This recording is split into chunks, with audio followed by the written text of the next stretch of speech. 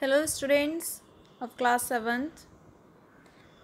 So this is your revision test week and this is your revision test second. In this video there will be a revision test which you have to do. It is of 20 marks. Here you are having a revision test.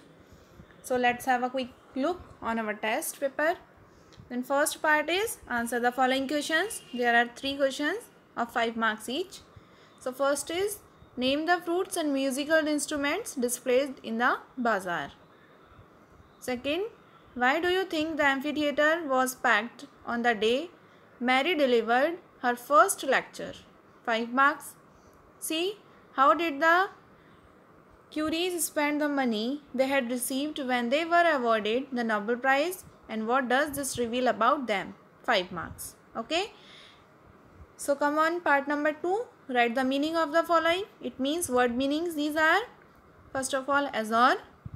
Second, new garment. Third, sultry. Fourth, oppressed. And D, monastic. This is of 5 marks. Okay, dear students. So totally it is of 20 marks. You have to do this test paper. And as soon as your school will reopen, your test copies will also be checked and the answer key will be provided to you at the same day. Okay.